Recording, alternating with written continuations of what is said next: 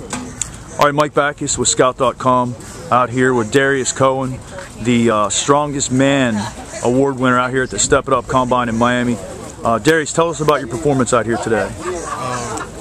It was a good way to get new experience, meet new people, new talent. It was very competitive.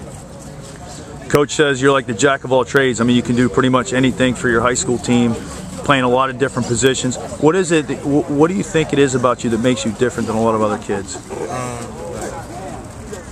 I play to better my team. I try to help everybody around me, because if I was saying that, I was you're only as good as the person next to you. So I try to better everybody around me. Now you're a senior, right? You're kind of an under the radar, underexposed senior. What do you have any visits lined up? Do you have? I mean, can you tell me if you talk to any schools? What do you have lined up right now? I talked to a couple of schools. I got a few schools look at my highlights and stuff. I sent out a few tapes, but nothing really big. No, give me some grades: GPA, SAT, all that kind of stuff.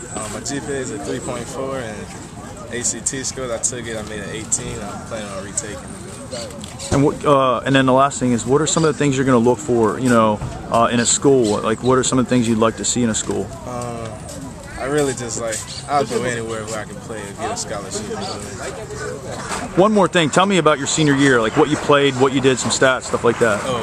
This year I did pretty good. I broke the interception record. I rushed for over 1,000 yards, and we made it first round of playoffs in 10 years.